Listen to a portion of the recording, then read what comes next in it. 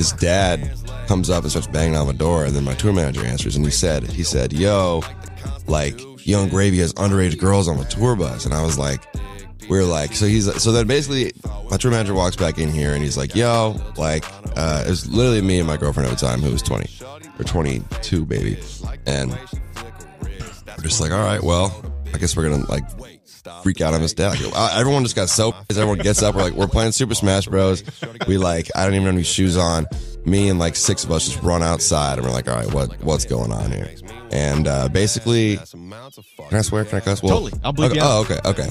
So then we run out there. We're like, what's going on? Looking at this dad, and then instantly, there's 2 kids. The kids start yelling. They're like 15. Gravy beat my dad. What? Gravy beat my dad.